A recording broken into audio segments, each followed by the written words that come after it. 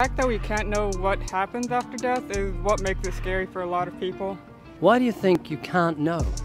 I mean, death is the final barrier that you can't come back from when you pass through it. Have you ever put together an appliance without reading the instruction book and made a mess of it? Oh yeah, definitely. The instruction book is essential for anything. The maker knows best and gives you the instructions how to make the appliance work. The Bible is God's instruction book. That makes sense. The Old Testament, God promised to destroy death. The New Testament tells us how he did it. Did you know that? I did not. Have you ever studied the Bible? No. Let me tell you what the Bible says. The reason you die is because God has given you the death sentence. It says the wages of sin is death. In other words, sin is so serious to God, he's paying you in death for your sins. It's what we've earned. Do you think you're sinful enough for God to be justified to put you to death? I would hope not. And this is the mistake most people make. They think God is just like us, that he's got our moral standard. But the Bible says he's morally perfect. So you think you're a good person? I would hope so. I do my best to be a good person. So how many lies have you told in your life? I don't think that's a number most people would be able to quantify. Have you ever stolen something, even if it's small, in your whole life, irrespective of its value? Not on purpose. Have you ever used God's name in vain? Yeah. Love your mum? Mm-hmm. Would you use her name as a cuss word? No. You'd never do that because that would dishonor her. It would disrespect her, but you haven't honored the God that gave you a mother or gave you life. You've used his name in the place of the S word, which is called blasphemy. It's very serious in God's eyes. So serious it's punishable by death. So I'm giving you the standard that God's going to judge you with on Judgment Day. Jesus said if you look with lust, you know what lust is? If you look with lust, you commit adultery in your heart. Have you ever looked with lust? I don't believe I have. Have you ever hated somebody? I would have to say yes. Well, the Bible says, he who hates his brother is a murderer. That's how high God's standards are. Let me give you a quick summation. Red, this isn't judging you. This is for you to judge yourself. You've told me you're a liar, a blasphemer, and a murderer at heart. That's how God sees you. So if he judges you by the 10 Commandments, we've looked at 5 of them, on Judgment Day you're going to be innocent or guilty. Oh, God would consider me guilty for that. Heaven or hell. Sounds like hell to me. Does that concern you? I know I should say yes, but if those are God's standards, then so be it. It may not concern you, but Red, it horrifies me. I've just met you, but I care about you. I even love you. I hardly even know you, but I want to see you in heaven. The thought of you ending up in hell takes my breath away. It's so terrible. Death is evidence that God is serious about sin. Do you know what God did for guilty sinners so he wouldn't have to go to hell? I don't believe I know. You probably do, but you don't understand it. Have you heard of Jesus dying on the cross? I have. Okay. It's as simple as this. You and I broke God's law, the 10 Commandments. Jesus paid the fine. Just before he dismissed his spirit, he said, "It is finished." That's a strange thing to say when you're dying, but he was saying the debt has been paid. We broke God's law. Jesus paid the fine. Red, if you're in court and you've got speeding fines, the judge will let you go if someone else pays them. He'll say, "Red, there's a lot of speeding fines here, but someone's paid them. You're out of here. You can leave. Even though you're guilty, you walk because someone paid your fine." And even though you and I are guilty before God of serious crimes, he can let us walk. He can forgive us legally because Jesus paid the fine. He evened the scales through his death and resurrection. And all you have to do to find everlasting life is repent of your sins. That means to be sorry for your sins and to turn from them. Don't play the hypocrite. Be genuine in your faith. And then trust in Jesus like you trust a parachute. You're like someone on the edge of a plane 10,000 feet up. They know they have to jump. They don't have a parachute. It's really scary, but this is their plan. They're going to flap their arms and try and save themselves. Well, you and I'd say to that person, don't do that. It's not going to work. Just trust the parachute. So don't try and save yourself on Judgment Day by thinking you're a good person, because you're not. You're like the rest of us. You're a sinner.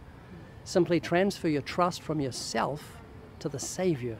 And the minute you do that, you've got God's promise. He'll forgive every sin you've ever committed, all those secret sins that nobody knew about, that God saw. He'll wash them away in an instant, not because you're good, but because God is good and kind and rich in mercy. Is this making sense? It is. So Red, if you were to die today and God gave you justice, you'd be justly damned. There are 2 things you must do to be saved. You must repent and trust alone in Jesus. When are you going to do that? I can't say I have a definite answer, but I'm sure it is something I would want to do someday. Well, think of it like this. You're on a plane 10,000 feet up. If you jump, you're going to hit the ground at 120 miles an hour. You have to jump. I say to you, you're going to put the parachute on? You say, oh, it's something I'm going to consider one day. The best thing I can do for you would be to hang you out the plane by your ankles for 5 seconds, pull you in, and you'll say, oh, give me that parachute, this is terrifying.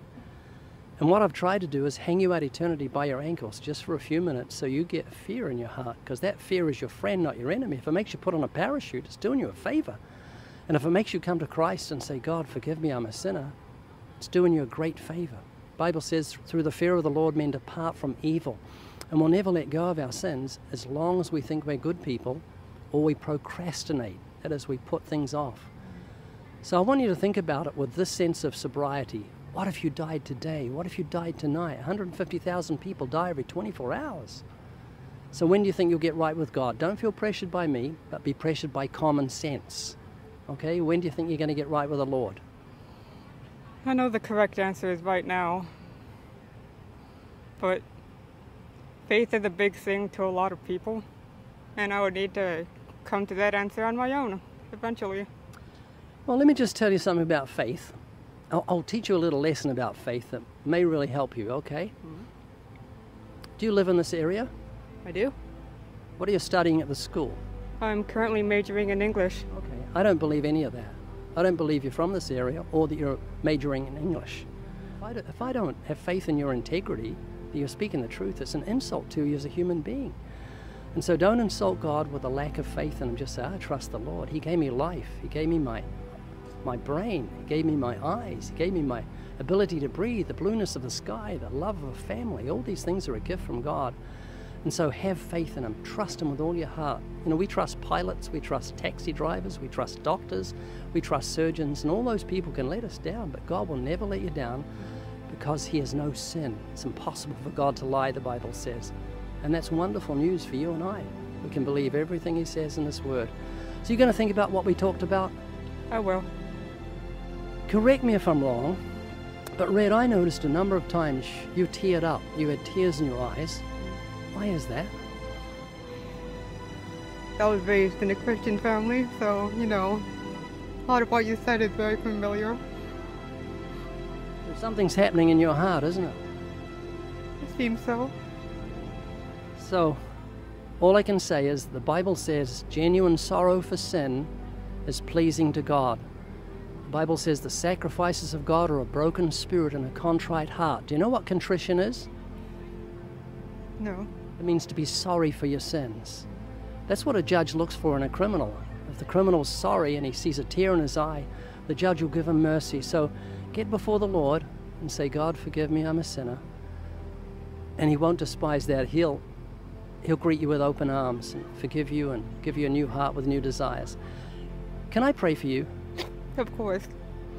Father, I pray for Red that this day she'll come before you with a good and honest heart and understand not only your justice and your anger against sin, but your love and mercy that you extended in the cross. So this day, please speak to her heart, transform her, may she be born again, and may she love and serve you, the God who gave her life, for the rest of her days. In Jesus' name we pray. Amen. Isn't that cool? It is cool. Your family are Christians, is that right? Yeah. And they've been praying for you, and that's why you've listened today. They love you, and so do we, and so does God.